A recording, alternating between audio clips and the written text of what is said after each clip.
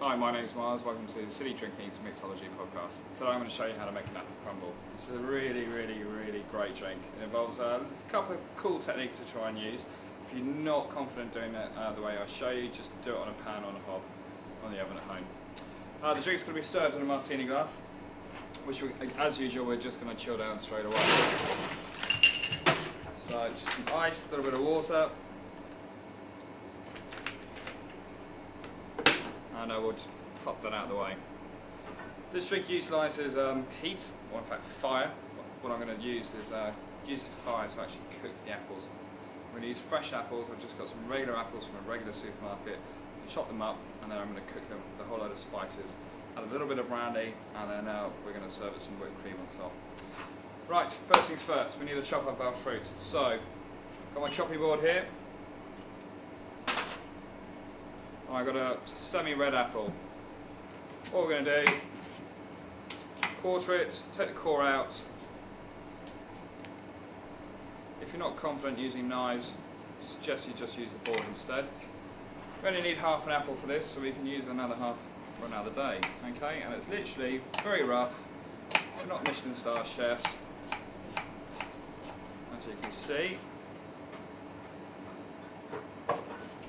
Leave the skin on as well, it gives it a little bit more texture I think, and means you don't have to peel the apple itself. Okay, so there we go, half an apple. That's that prepared.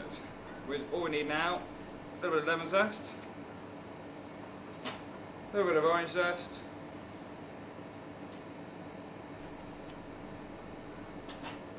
half a vanilla pod which has been sitting in rum for the last 3 weeks. Okay, we're pretty much there. We just need some cinnamon sticks as well. Don't need much when you're cooking with cinnamon, so just break off the stick and that's pretty much you. Right, now to the actual sort of making of the drink. How are we going to do this?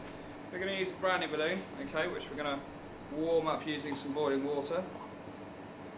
It's going to help sort of make the alcohol in the drink a little bit more volatile and make sure it burns a lot easier. Once that's warm to the touch, okay, we're going to pour the remnants of the water back into our little teacup,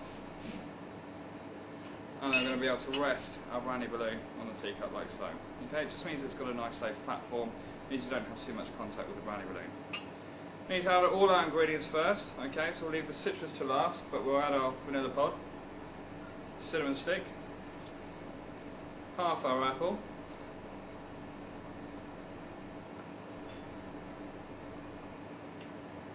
you can add some cognac. You can use brandy, you can use cognac, you can use apple brandy, the choice is yours. I prefer to use cognac because it's got that real sort of Christmassy cake sort of aroma and flavour to it, which is going to help sort of tie in with the actual flavour of the drink.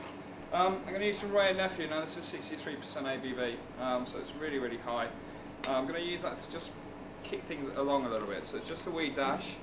It has a very powerful flavour, lovely but powerful flavour. So literally half a shot.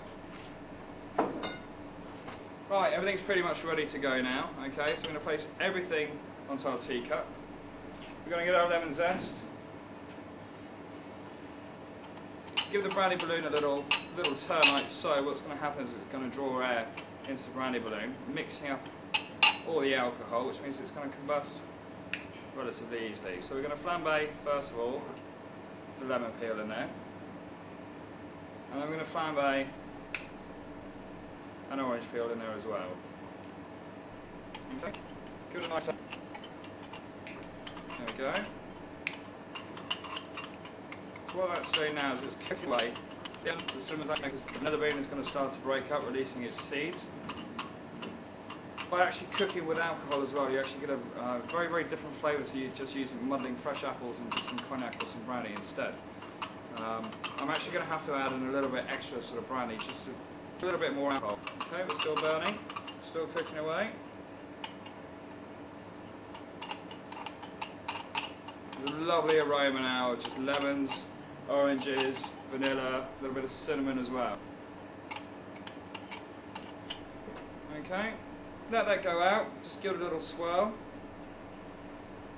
and pop that to one side. Remove everything else out of sight. And now we're going to muddle all our ingredients together. Okay, so quite literally, everything goes in there. All the apples are nice and warm, they're nice and soft.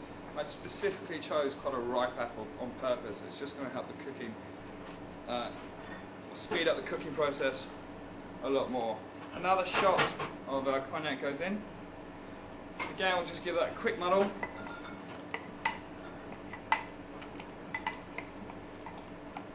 Just to bring out the flavours of the cinnamon, the vanilla, and break down the apple as well.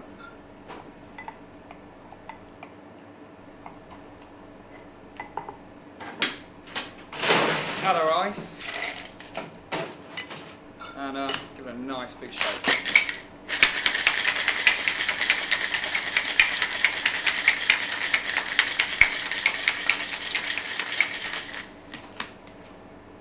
Once it's all nice and cold, a quick taste. Just check to see if it's balanced. We haven't added any citrus or any sugar.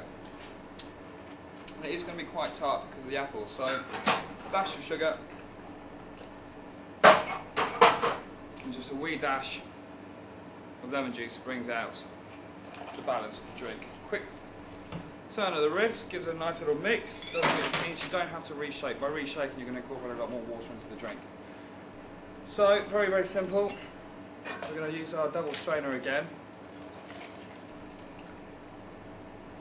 Pour that in. You can actually see all the lovely vanilla pods on the surface of the drink. Next, this is kind of the garnish of the drink. It really, really livens it up. This is a dessert style drink. So, we've got some whipped cream here. You are doing this in front of guests or in front of a camera. Always spray off a little amount just to make sure it doesn't come out uncontrollably. And then quite literally, fill up the glass. What I've got here is a rather famous brand of ginger biscuits. Just go over the top. And then